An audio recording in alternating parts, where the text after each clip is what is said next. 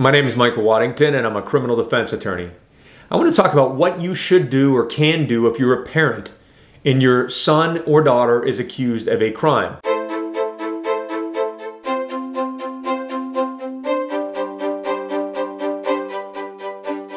Now, if it's a serious crime like sexual assault, murder, hit and run, you name it, then you need to get a lawyer on your side.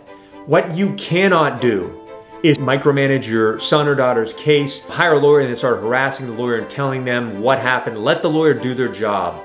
And you're gonna be stressed, obviously, because it's a stressful thing to have a child going through a criminal investigation. You could rest assured that if you have the best legal team on your side, they will be following up on leads, talking to witnesses, they'll be preserving evidence, they'll be guiding your son or daughter in a way that will put them in the best position possible. One thing you cannot and should not do is be talking to your son or daughter and kind of spinning up their version of events. I see that happen all the time where the parents get involved and they start coming up with these defense theories. Sometimes their son, for example, may have had sex with someone that was drinking, that had a lot to drink.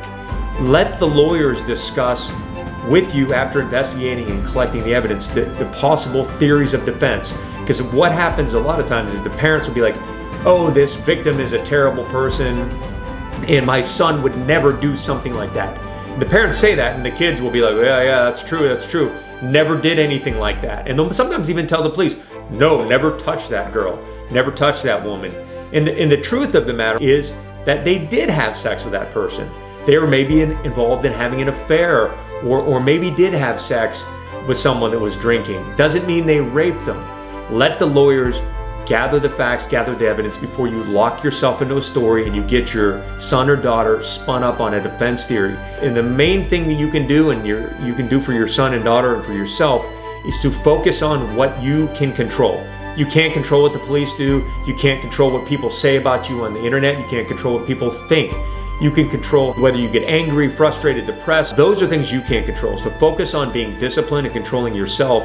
And another thing you can control is who you bring in on your team. Think about all the celebrities that get accused of crimes. Do they show up with a public defender? Never. And what they do is they show up with a team of the best lawyers possible.